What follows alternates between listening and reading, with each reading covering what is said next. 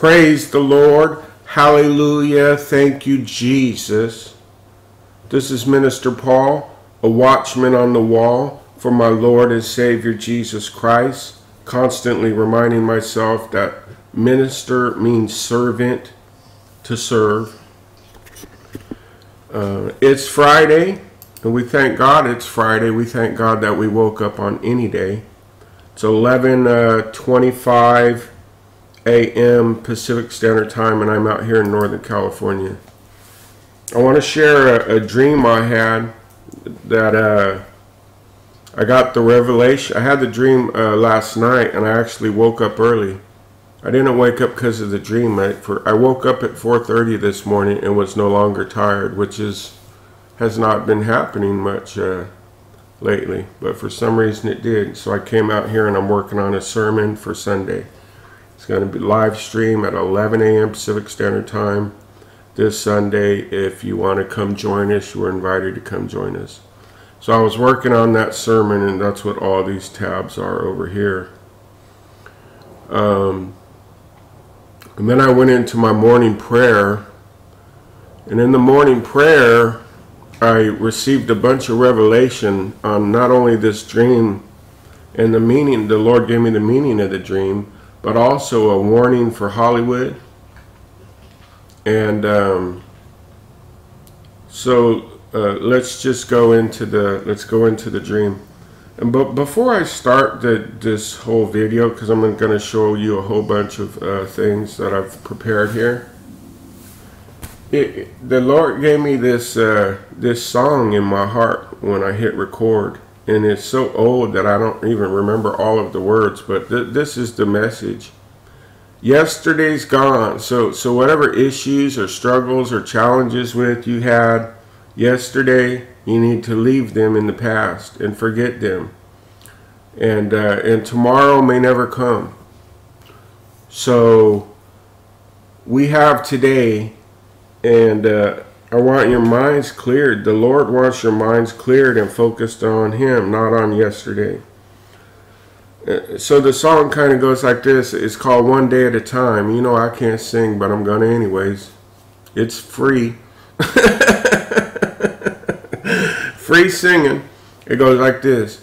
It goes, one day at a time, sweet Jesus. That's all I'm asking of you. And then it goes something. It basically says, yesterday's gone, sweet Jesus, and tomorrow may never come. Lord, help me today. Help me to pray one day at a time. Could someone find the lyrics to that song and put it in here?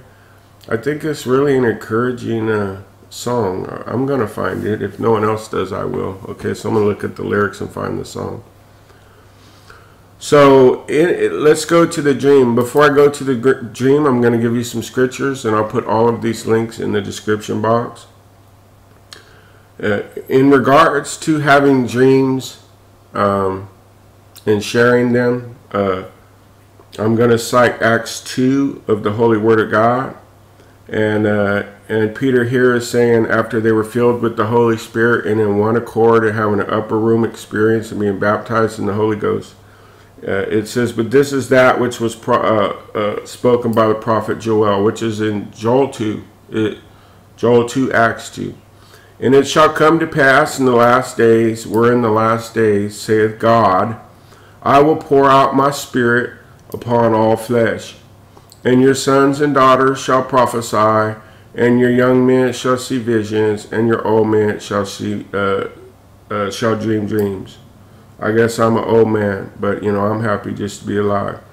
And on my servants and on my handmaidens I will pour out in those days of my spirit, and they shall prophesy. And what I want to make clear here is that this is biblical to have a warning dream, and I'm going to show you a scripture on how it's biblical to warn when you have these dreams, so everybody can have understanding. And that it's on men and women, just so everybody knows. Young and old, men and women. That's the key to this.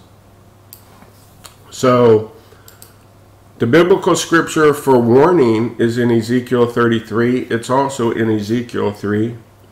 And it says, again, the word of the Lord came unto me, saying, Son of man, speak to the children of thy people, and say unto them, when I bring the sword upon a land, if the people of the land take a man of their coast and set him for their watchman, that's why I always say, Minister Paul, watchman on the wall. I received this calling in 2011 and have not swayed from it. And when he sees the sword coming upon the land, he blows the trumpet or sounds the alarm and warns the people. And I'll let you read on here. If I don't sound the alarm, the blood's on my hands. And when I do sound the alarm, if you fail to take heed to it, then the blood's on your hands. So I'll put a link to that. So this is biblical. There's several watchmen on YouTube. I believe we should lift them up in prayer. I believe they're doing an excellent service for the Lord. And if you've been on YouTube any amount of time, you know who they are. So I'll do the dream first, and then I'll come back to that one. So in my dream, let's just flow through this. Where's Harrison Ford? In my dream, I'm following my sister through this mall, and it's a 3-story mall. And she doesn't know I'm following her, and I'm keeping my distance because I want to see who she was meeting with. And so I'm watching and waiting. And at some point, she went from the first floor up to the second floor. And on the second floor, she was sitting down on a bench, and I actually sat down on the bench with her. It was like a courtyard, food court kind of area. And it was, I remember one thing, it was a really nice higher end mall. And I asked her what's up, and we began a friendly talk, and she said she was meeting with someone, and I asked her who, and she was real vague and elusive. And so I said, well, I'll just wait and see. I'm curious who you're going to meet. And I could tell she was kind of annoyed that she didn't want me to see who she was meeting. And then all of a sudden, this actor sits down next to her, and it was Harrison Ford. And so here's some pictures. I just did a Google search for Harrison Ford, and these images dropped up. And, you know, one thing that struck me as I want to investigate is movie titles he's made, like Raiders of the Lost Ark. I believe he was looking for the Ark of the Covenant. I think that's also a part of this message.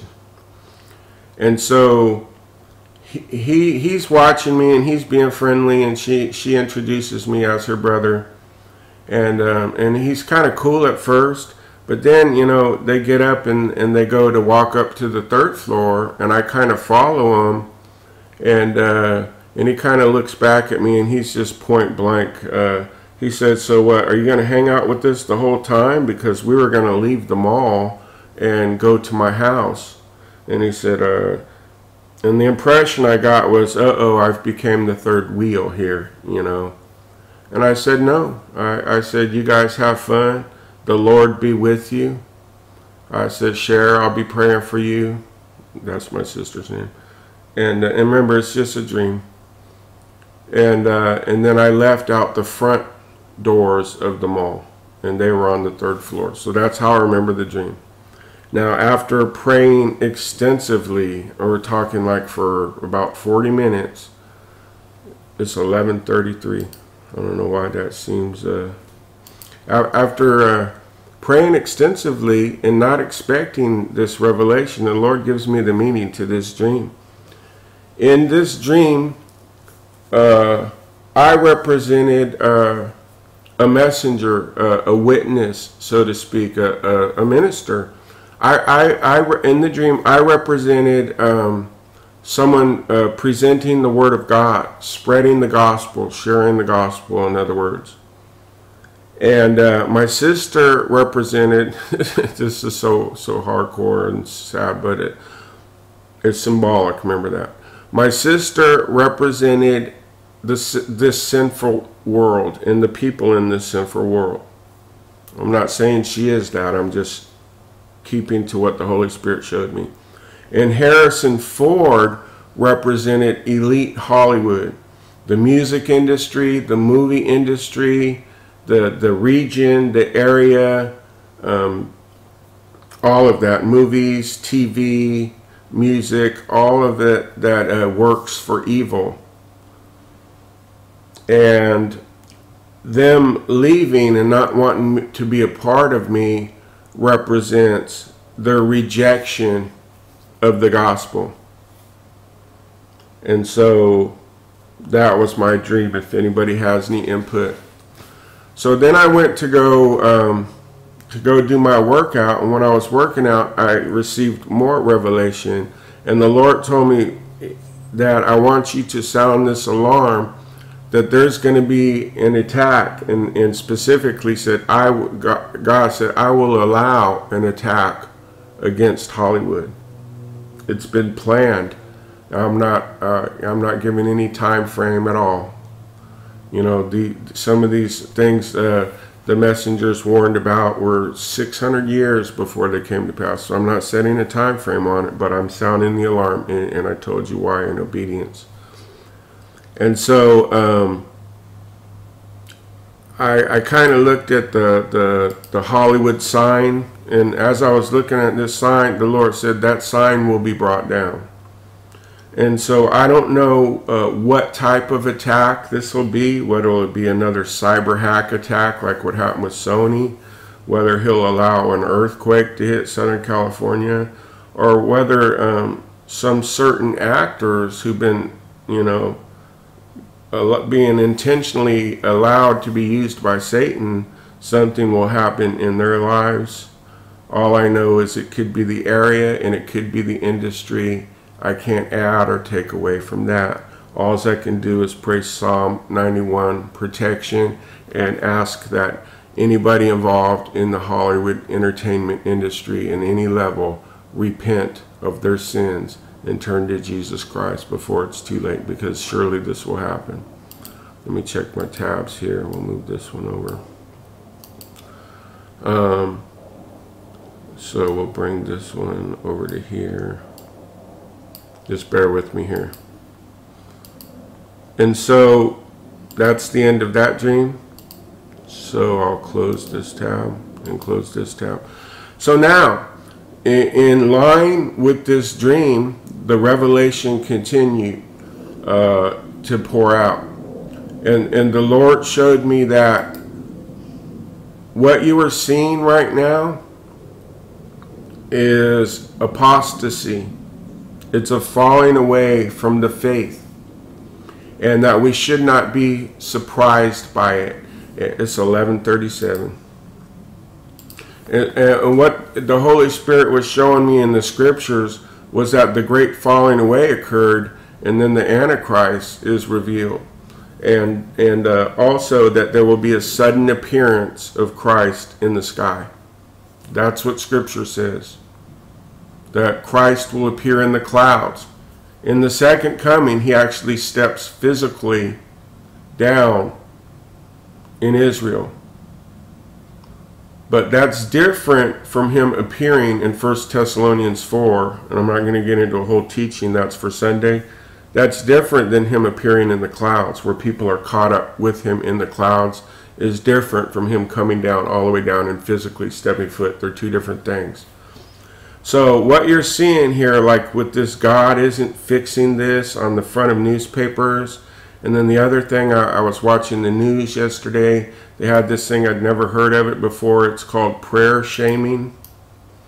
Anybody ever heard of prayer shaming? Prayer shaming? I mean, shaming people for prayer over the San Bernardino shooting.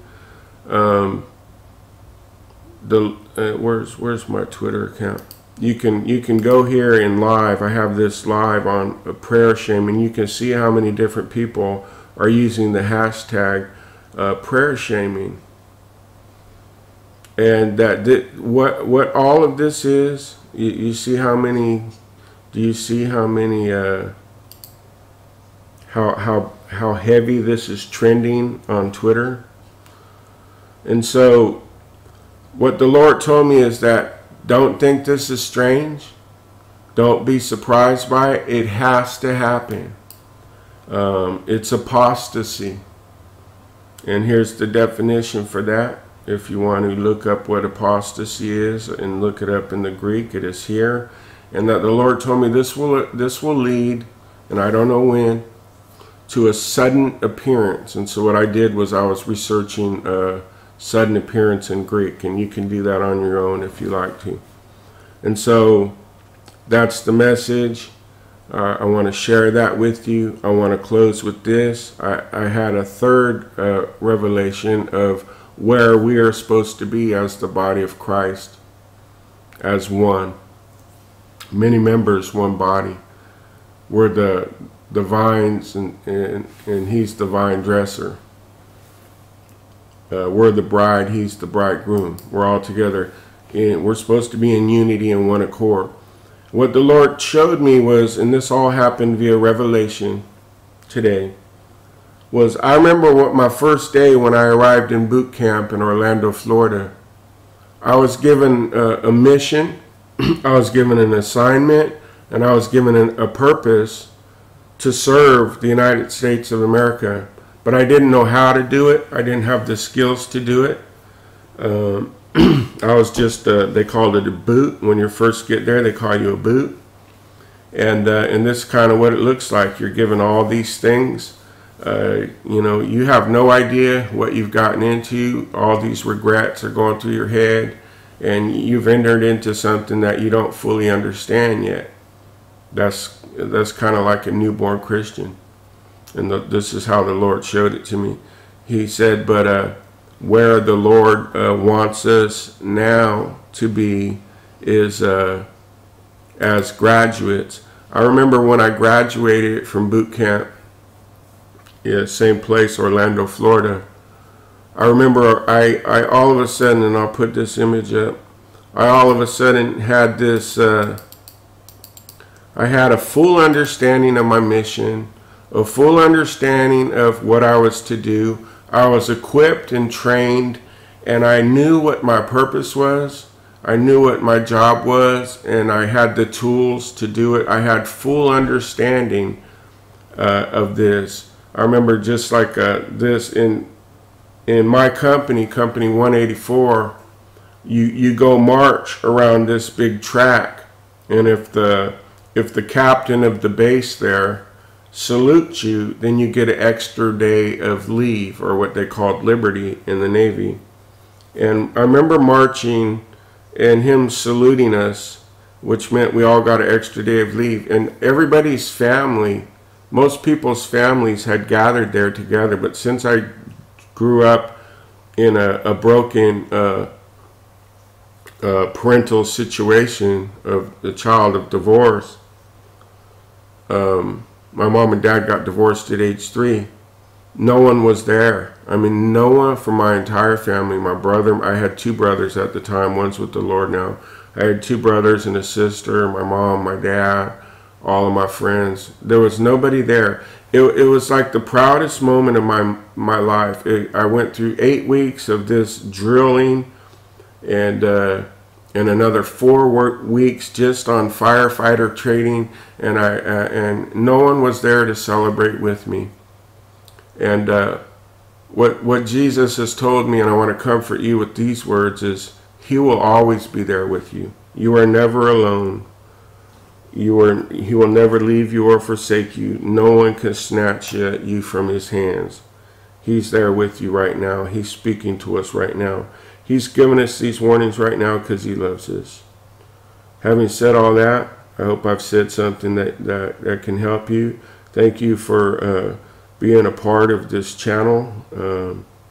Continue to pray for the ministry God has birthed here, and we will continue to pray for you. I'm going to see if I can be on the Lord's Hour tonight as a call-in guest, hosted by Buddy and Brenda Smith there in Texas. And if that comes to pass, I'll put a link to that and put it on my Facebook also. God bless you all. Amen.